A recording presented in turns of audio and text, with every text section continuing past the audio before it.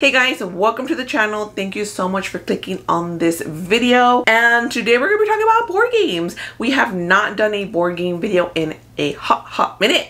If you guys are new or if you are a part of the board game community, hi, my name is Stephanie. I mainly talk about movies and like TV, and I just kind of like sprinkle a little bit of board game content here and there. We're gonna be talking about my shelf of shame, which I honestly don't have too many. Yay me. I'm gonna start with this big one because it keeps looking at me. Honestly, it's probably like the scariest one that I have in the collection. I cannot for the life of me figure out how to play it. The rules are trash. I did end up printing some new ones because it wasn't just me. It wasn't just me. Like, the rule book really is not good.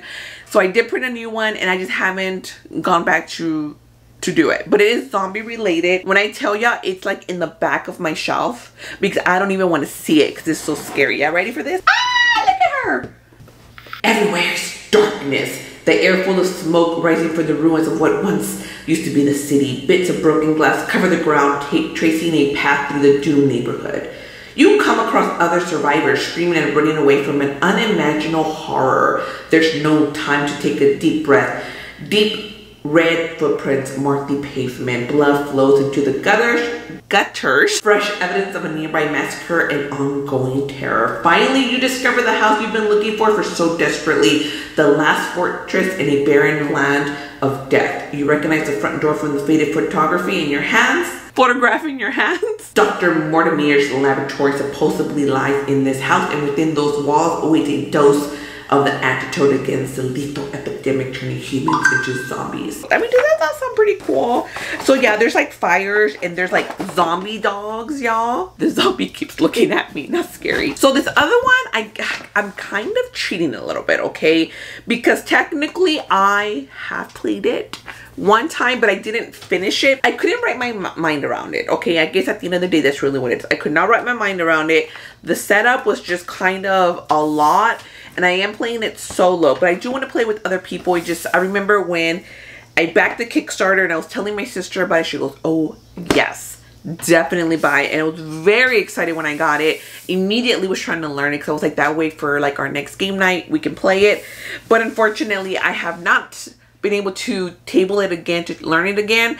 If anybody wants to teach me, that would be amazing. Reach out to me, please, and teach me how to play Septima. My box, she got injured upon delivery. Look at that. So this is one that's very beloved, very much on the top BGG, #1, #2. It's been up in there. It's still in shrink, and that is Brass Birmingham. You know, everybody was talking about it and I said, okay, I want to see what this game is all about. Let's try it. So I've seen videos for it, but I don't understand it. I don't think it has a solo mode and I can't play it. I'm mainly a solo player, like I've said many times. I know you can play it at least with 2 people, but I'm one. So then we have Jerusalem Año Domino. I got it because I heard it's pretty good solo, and I said, I love me a good solo game. I love the theme of it. I know you're playing the disciples, right? Jesus' disciples, and for the Last Supper, and I'm trying to sit next to Jesus, and me and Jesus, we BFF, so I'll be right up on him. Again, I can't wrap my mind around it. I'm a simple person, okay? I can only do so much. So these next 2, I actually ended up winning my very first year that I went to BGG Spring. I know nothing about them. Tried to look at playthroughs, but I couldn't really find very many like really good ones that I really, that they kept me entertained, not to be like mean or anything like that. I just couldn't find any. But if you guys know of any, let me know. But the first one is Imaginarium. If you guys know anything about these, like, are they worth it? Are they worth me keeping? I mean, it seems kind of cool, but I just couldn't find like a good playthrough. I'm a very visual learner, so I prefer to see a playthrough or see a few playthroughs and then do the rule book as kind of like a refresher. I don't know if y'all do that, but that's kind of how I am able to learn. And the other one that I won was Sapotec. I don't know, like when I looked at it, I think I did see a video. I didn't like the way it looked. I'm like a packaging whore and I didn't like this one. Oh, but it's 1, 2, 4 players. I can play this one by myself. Another one that I won at BGG, I kind of forgot, is this Parkade, a game for Fridays. I don't even know really what this is about either. It's still in plastic, haven't even opened it. It's another one that never really called my attention, but it's there, and one day I'll open it. One that I honestly just got because of the packaging. Honestly, as soon as I saw it, I said, well, not the packaging, the theme. Because of the theme, I said add to cart. This is the newest one to the collection. It still has the price on the still in shrink. It's called Don't Talk to Strangers, and it just seemed really interesting, and I could play it by myself. And I was like, hey, spooky season is coming around. You know, it's all about aliens and monsters and stuff. I mean, I'm maybe not personally aliens. It seems really trippy. I like the art. It was another one just because of the packaging.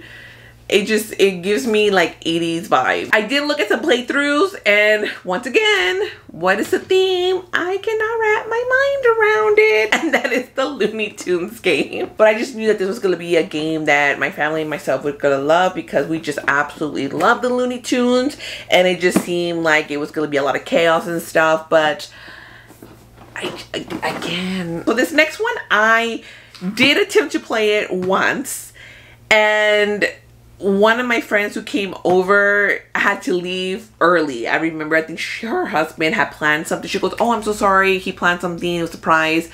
And so I was like, oh, so we can't play this game because this game is longer. Plus, I don't really know how to play it. So it's going to be longer because, you know, trying to explain everything. So we ended up playing other things. But hopefully we're going to play it again this year. Well, not again. We're going to play it this year for like our Fright Night. It's going to be the thing. Looks great. I really hope that we can actually play it this year. But I do need to rewatch the playthroughs for it. I'm pretty confident I'm going to be going to BGG Fall this year, which is going to be my very first time. I've been to BGG Spring twice. It is here in Dallas, and I'm from Dallas, so that's like great. And usually when it's in spring, during the spring one, it's in the airport. So normally I do like a staycation. I've only gone twice, but I usually do a staycation because the airport's pretty far. That way we can go downstairs, get the game, and come up, because I'm an introvert. I have so much anxiety, but I really want to like get myself out there a little bit more and like really be part of the community and like make friends and be able to play with you guys and have you guys like teach me games like some of these that I don't know anything about, because I would really love it, because I'm so shy. I mean, you may not think that I'm shy, but I'm shy. And like when I first meet people, I'm just like so quiet, and I'm just like a lost little mouse, deer, whatever. It's literally until you get to know me that you'll get like this me. But normally I'm just like stranger danger. Because of Inside Out, we now have a phase 2 anxiety. I liked that description of her, and that's how my anxiety looks now. And that little heifer just be going at it with me and puts all these kind of scenarios in my head, and I hate it, because I really would love to again like be downstairs and playing with everybody. So this is like me with pre-advancement asking y'all, if y'all go to BGG Fall, hi, you want to play a game with me? Honestly, every time we go, we get our games and we would go up to the room and play the games there. I know, but like, blame her. Blame her. Like literally right now, she's like, you're sounding pretty desperate. Stop doing this. So we're gonna see if this even makes it into the video, because it may be cut. Finally, the last one is one that Desiree, my sister, ended up winning at our local game store. Now, for those that are coming down for BGG Fall, I think you guys mainly might go to the Madness Games and Comics in Plano, Texas, which is great. It's a huge one. But if you are looking for a different local game store, I highly recommend House Rules, as in Bishop Arts District. It is a great location. You could actually make it an after. I mean, I know you're coming for the con, but if you want to kind of take a little small break from the con, you know, you gotta eat, right, and kind of relax a little bit because you get tired. But if you do want to take in the sights a little bit, I highly do recommend going and heading over to Bishop Arts District, because there is that local game store, and he actually sells his games like at a 20% less than what the real retail price is. I can't remember how much it is, but it is significantly less than what you would get at other game stores. Not to like bash any of the other game stores, but just know that there's this option. It is a smaller store, but they do have a lot of games. And then just generally that whole area of the Bishop Arts District, it is just a great place to kind of like chillax. And in November, usually the weather's pretty nicely. I personally would recommend the hamburger place that's like around the corner. Like when you get out of the store, turn left and then left, and you're gonna go down like where all the shops, and it's nothing but local shops. So if you love to shop locally and support local shops, that's a great like area again. But if you keep walking straight, because I don't know the street names, but again, you get out of the store, it's left and left, you will come to a hamburger place called Old Fashioned Burgers, and the hamburgers are amazing. I love it. Across the street, the game store, there's a little popsicle place there. You turn left and just keep going straight, you will come to a donut and coffee store, I believe. I know for sure donuts, but I'm sure they sell coffee too. In the direction, like if you're going to the hamburger place, like after you finish eating, if you're like, I want a treat but you don't want a popsicle, there is an ice cream place. I believe it's called Melt, and they have like actual ice creams.